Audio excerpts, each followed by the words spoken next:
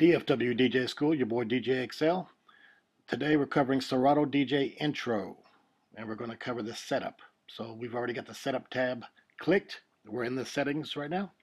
You'll see on the other end we have the controller mode going here, but we'll get back to that in a second. So click setup. Your first option here is going to be hardware. Down below here it says USB buffer size, aka latency.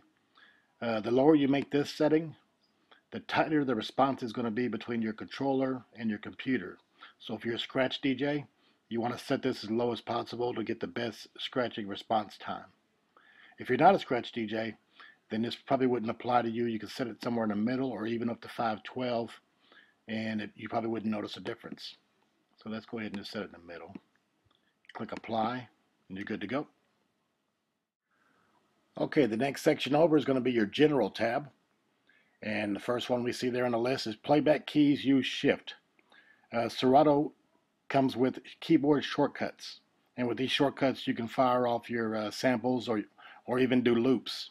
You don't want to do these accidentally when playing live, so it's a good idea to have this clicked. And in that event, if you have that clicked, you'll have to hit Shift before you hit the keyboard shortcut. And this will keep you from doing it accidentally. Next down on the list is instant doubles. Meaning if you're playing a track and you want to juggle it back and forth, scratch it back and forth, if you click this, then when the track is playing and you load up the same track, it will load in the identical spot of the song is playing, as you can see. So that way you can juggle back and forth between the two. All right, so that's your instant doubles. Next on the list is your output. I've got it set to stereo. You should always have it set to stereo. The only case that I could think of that you would not have to have it set to stereo is if you have one speaker. And for instance, some of the older song selections were recorded with sound in different channels. So you'll have the horns in one channel, maybe the beat in a different channel, or maybe the guitars in the right channel, the beats in the left channel. AC/DC is a good example of this. Shook Me All Night has the guitars in the left channel and the beat in the right. So if you're playing it in stereo, you hear both. But if you have it in mono, you're only going to hear one of the two. So unless you're having, for whatever reason, using one speaker, this should always be set to stereo unless you're using one speaker. Next down on the list is use auto gain. What this is going to do, if you're playing a song, again, inside Serato, and you load a song in the opposite deck, it's going to try to match that gain as close as possible as the software can figure it out. So that way, if you're playing a song that's at one level, you load a track into the opposite deck, it's going to try to match the level of that song as closely as possible.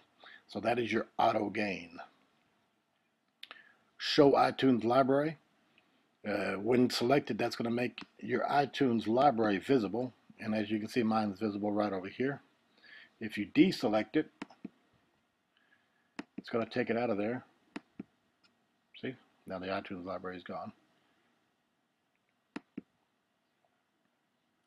Next down on the list is send anonymous usage data to Serato. You can click this if you like. I personally don't like anybody in my business, so they can get their usage data from someone else. Next down the list is check for updates. If you have your software registered, if you're on Serato's website, you'll get email notifications when there's new software out. But it's a good idea to check this periodically to see if there's updates, because often those updates will come with more features. Next section is your internal mixer. And first right here we have Q mix. In your headphones, which is your cue, this controls what you hear in your headphones, whether you hear what the upcoming track is going to be in the opposite deck, or if you hear what the crowd hears in the master, or if you hear a combination of both. So that controls whether you can hear or how much you hear your queued up song that you're going to play next, and the master, what the crowd hears. So this just controls the mix of that. The next section over is going to be your cue gain, which is your headphone gain.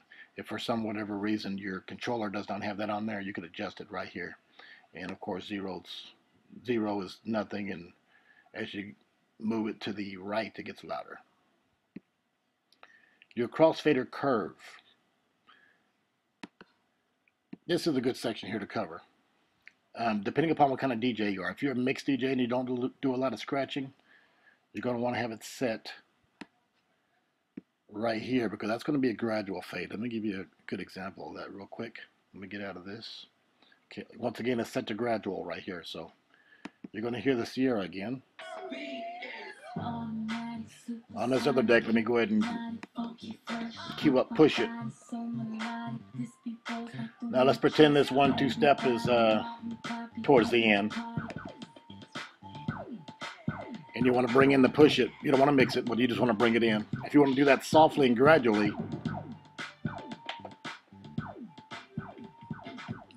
you hear how it came in gradually and how the 1-2 step is going out gradually. Now just the opposite of that would be a sharp curve. On the sharp, as soon as you move your crossfader over even just a little bit, both channels are going to be playing the same volume. That's ideal for scratch DJs, but if you're a mixed DJ, the gradual kind of works out best for you. So that's it in a nutshell. Serato DJ intro, setting preferences. There you go. DJ XL, DFW DJ School. Practice, practice, and then practice some more.